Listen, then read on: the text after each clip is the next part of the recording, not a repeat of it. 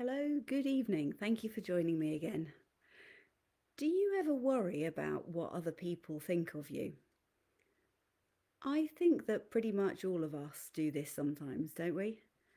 We think, what will they think about what I've done? What will they think about what I haven't done? Or what will they think of what I said? Or even what I'm wearing? Sometimes we're not even quite sure who they are, but somehow it still matters. For the last couple of days on this live stream, I've been thinking about Mary, the mother of Jesus, and I'm just going to spend one more day with her and her cousin Elizabeth, and with their concerns about what the other might think. So these are not my words. This is a story called Two Women, One Door, and it is by Bob Hartman. There were two women, two cousins, with two secrets, and one wooden door between them. The woman on the outside of the door was barely a woman, more of a girl, really. As she raised her hand to knock, she wondered, how shall I tell her? How shall I tell my cousin about this thing that has happened to me? And in an instant it all came back to her. The angel's greeting, her startled shock, and the angel's message. You'll have a baby, God's own special son, and you will call him Jesus, for he is coming to save the world. How? She'd answered. How can this be, since I'm not even married? And the angel's answer that God's Spirit would somehow come upon her was still quite troubling. Would her cousin be shocked? Maybe not.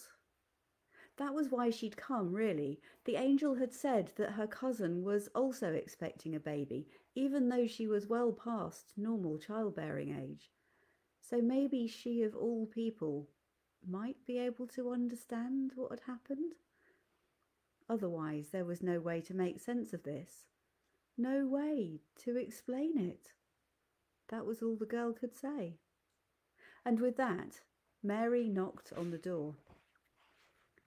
The woman on the other side of the door raised her head at the sound and moved slowly across the room. She was an older woman, much, much older. Too old to have a baby for sure, but her swollen belly said something different. As she made her way to the door, she wondered how she would explain that belly to her cousin. Her quick rehearsal sounded ridiculous. She'd said it to herself.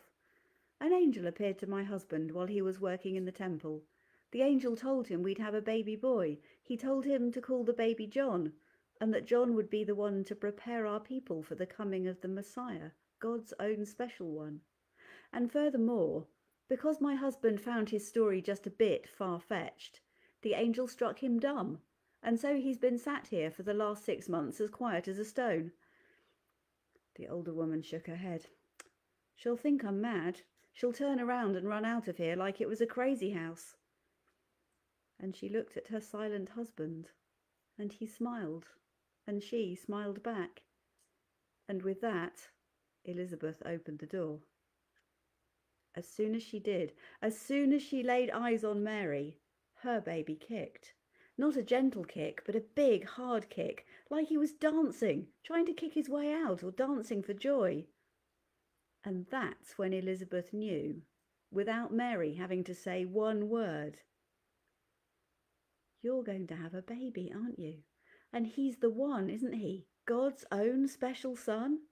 And here you are at my door to honour me with your presence. Come in, and trust that all that God has promised will come true. So Mary went in, and the two women shared their stories. Two women, two cousins, no longer two secrets like a door between them, just the promise of two special sons. Mary and Elizabeth got to a place where God let them know that it wasn't about what anybody else thought. They didn't even need to worry about what each other thought. It was just between them and God. It was to do with what God had promised. That's a good place to be. So, as ever, I'm going to finish with a prayer. And as ever, if you'd like to make it your prayer, Feel free to stick an amen in the comments. Loving God, help us not to worry about what other people think of us, but simply to stay close to you and to try to do whatever it is that you want of us. Amen. Thank you for joining me. See you again tomorrow, I hope. Bye for now.